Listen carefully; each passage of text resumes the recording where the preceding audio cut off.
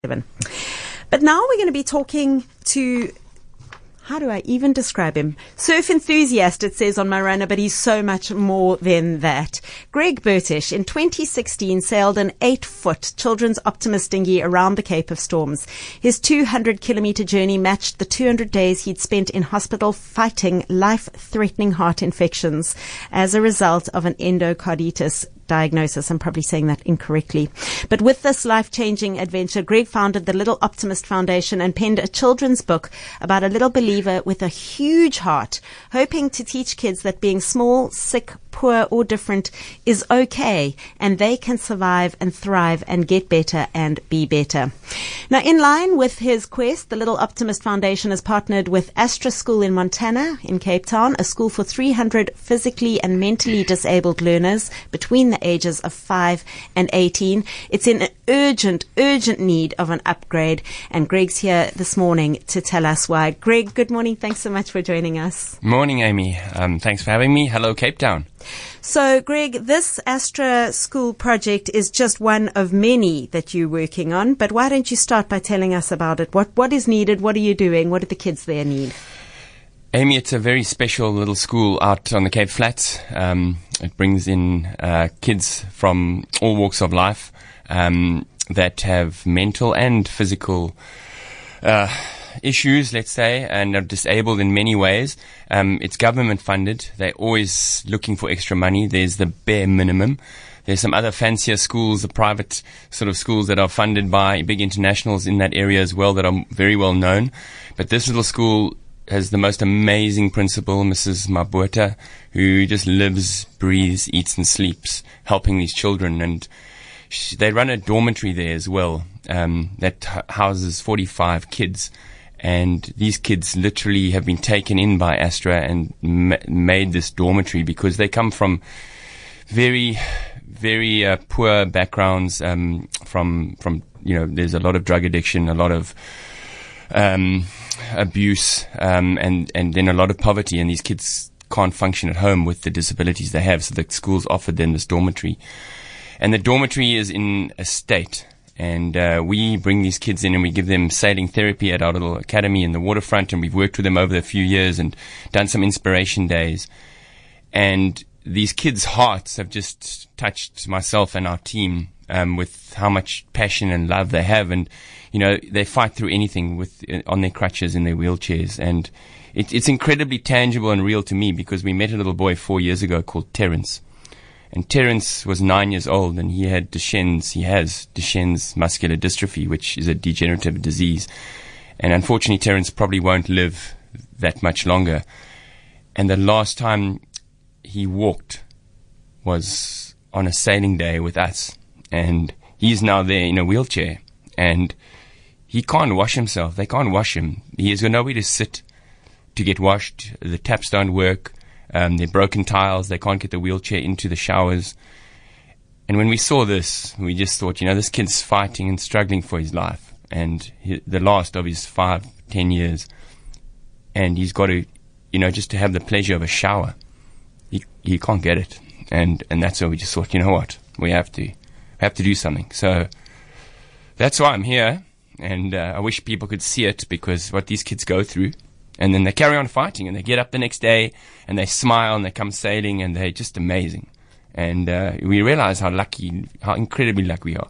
So what we're doing is together with the Ital Tile Foundation and Ital Tile, we've raised over 200,000 Rand. We've been donated amazing tiles and showers and toilets and bathrooms from them, and they put money towards it. We've raised 100,000 Rand that both of them have put forward, and all Ital Tile stores have come forward and donated bits and pieces.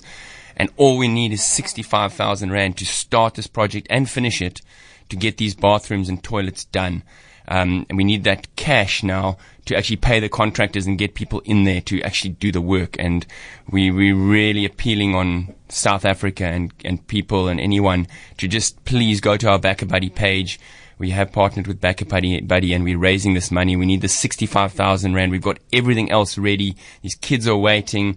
We can get them we want to start before October and we want to finish, in November so that they can look forward and, have an amazing hot, warm shower and not have to be lifted out of wheelchairs or cut when they're getting lifted through the old metal that is there, and standing on broken tiles. And so that's what we want to do. And we really, really, really want to appeal to everyone to just jump in and, 50 Rand, 500 Rand, a corporate, maybe more. Please, we need 65,000 Rand. I think we've raised about 1,000, so far, but we are very optimistic and we do this often, and we know that small people can do huge things, and we're a small little foundation and we're helping small little people, but we know that with, all of the people out there, we can do huge things. And really, this is not a huge thing for us, but it's huge for them.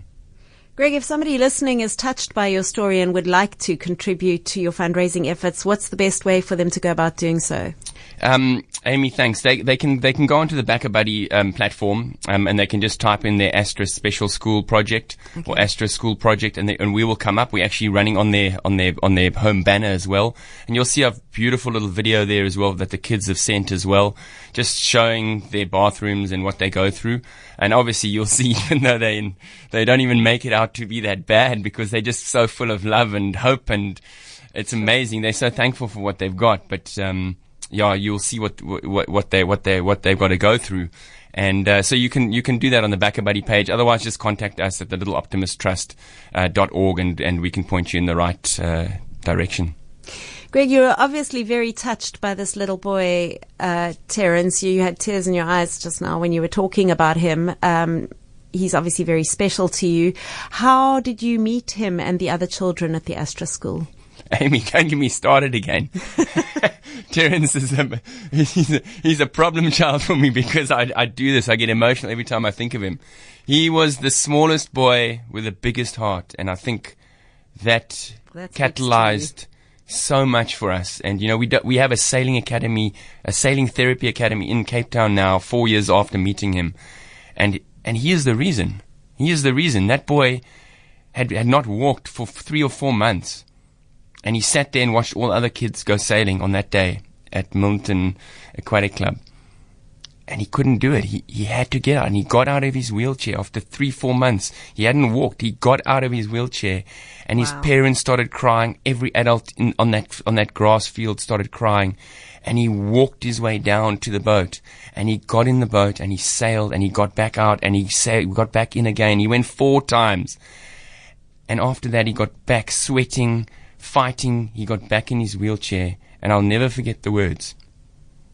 He said, "Now I'm done." And he's never walked again. And even his mother said they've still got a photograph of him beaming in that little boat, and that is the last time that he ever walked, and they've got it on their mantelpiece.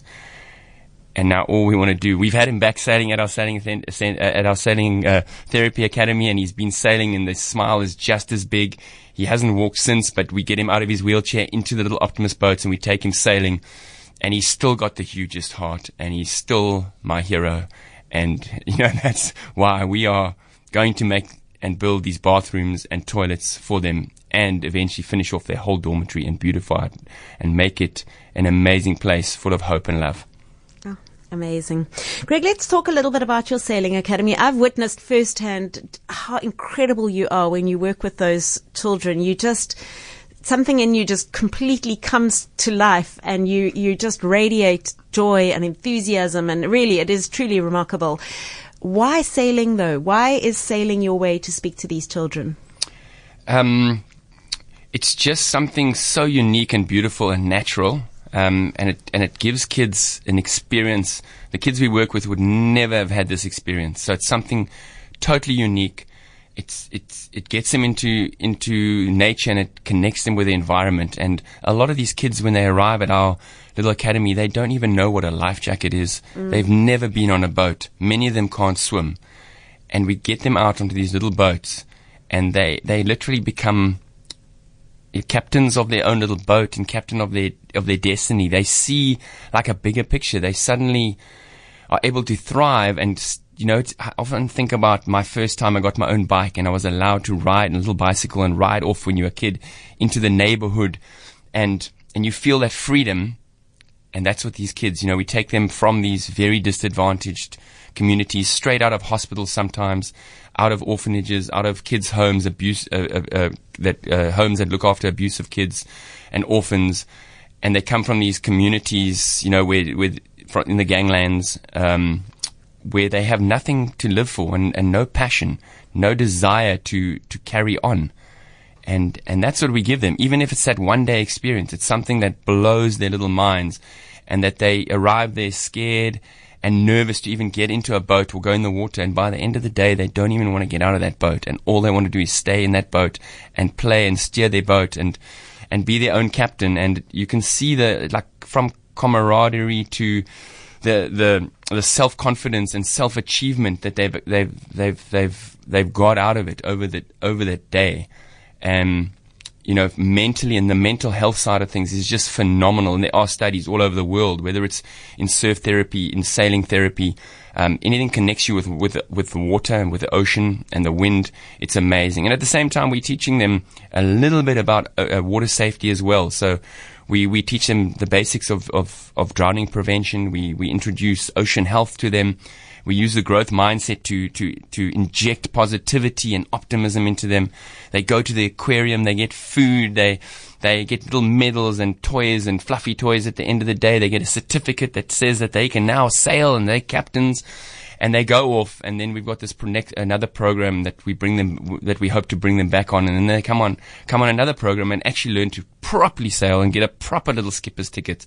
And then there's a whole trajectory and a whole path we want to link them to further courses where they can actually go on one day and do a crewman's course and get sponsored to do a crewman's course and go overseas and work on boats and support their families in dollars or euros. We've got about 3 minutes left with Greg Burtish. If you'd like to chat to him or you've got a message or a comment for him, you can send it to us now, 021 446 0567 or 072 567 1567. In your sailing academy, Greg, do you only work with vulnerable and underprivileged children, or do you run private sailing classes as well?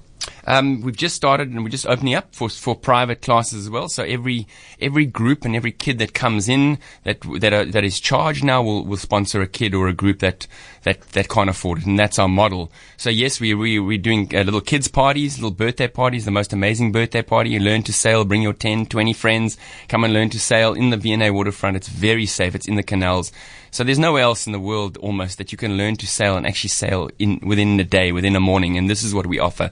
And then corporates, the biggest fun and the best team building ever. Adults in little children's boats, working as a team, doing relays and having an absolute joy, all in the name of corporate and team building. It's amazing. Your next Christmas party maybe. And then yes, we're offering them to school outings where they actually learn something as well. They learn a skill, they learn to sail, they learn about the ocean, they learn about water safety, and it's an amazing school outing. And we've had 1 or 2 schools visit us as well, and then sponsor a school that doesn't have the means, which is amazing to give back. That's awesome. We're almost out of time, Greg. We've got to go to the news. So before we let you go, just remind our listeners, if they'd like to contribute to your fundraising campaign, how they can do so, or how they can get in touch with you if they want to book a sailing lesson. Cool. Well, please help Terence and the Astra School, Backer Buddy, Astra Special School. Just look for it there, project on Backer Buddy, or contact us at the Little Optimist Trust. .org. Otherwise, come down and visit us at the Sailing Academy. We're not open every day, but we are there for bookings for private functions, and you can find that on the internet as well. It's called www.optimistsailingacademy.org, and come and see what we do. Sponsor a child, sponsor a group of children to come on one of our Sailing Through Life programs. Thank you so much. Thanks, Greg. Such a worthy cause. If you are able to spare a few rands, please go over to that Backer Buddy site and contribute. Those children of the Astra School in Montana need it so very badly. I would encourage you to donate if you are